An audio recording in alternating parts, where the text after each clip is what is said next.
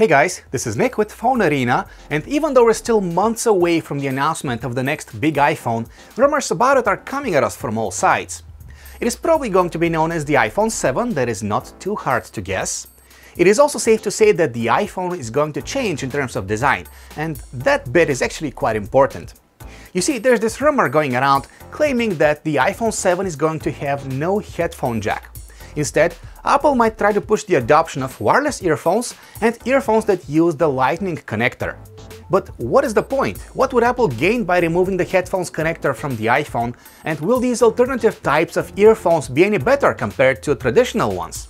Well, first of all, by removing the headphones connector, Apple will free up space inside the iPhone itself, where other components can be installed.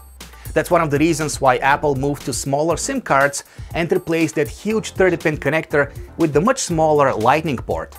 Also, the removal of the headphones connector might pave the way to a water-resistant iPhone.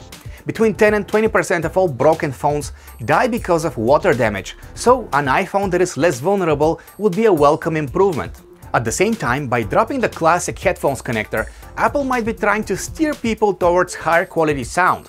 Lightning headphones in particular have great potential in that respect. For example, this is the JBL Reflect Aware. They are light and sweat-proof, which makes them ideal for use while exercising, but the killer feature of these earphones is that they have active noise cancellation. Tiny microphones are used to kill background noise. And these are the Philips Fidolio M2L headphones, which also have active noise cancellation, made possible by using 4 built-in microphones.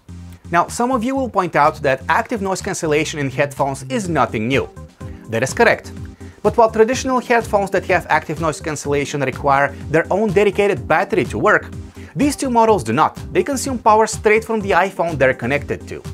The Philips Fidolio M2L is another model worth mentioning. What's special about it is the 24-bit 48 kHz digital to analog converter that is inside. There is also a built-in high-quality amplifier. When combined, these features should produce better, more powerful sound compared to what's coming out of an iPhone's standard headphone jack.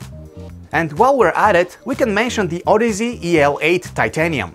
This here is an exotic and very expensive product. Inside the cans are high-end planar magnetic speakers driven by a 24-bit digital to analog converter and a dedicated high-quality amplifier.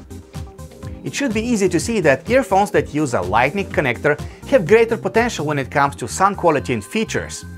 But removing the classic headphones jack from the iPhone will have a number of downsides, and one of them will be compatibility. Many people will be frustrated to know that they cannot use their classic wired earphones with the iPhone 7, unless they buy some kind of adapter, but we're guessing those will not be cheap.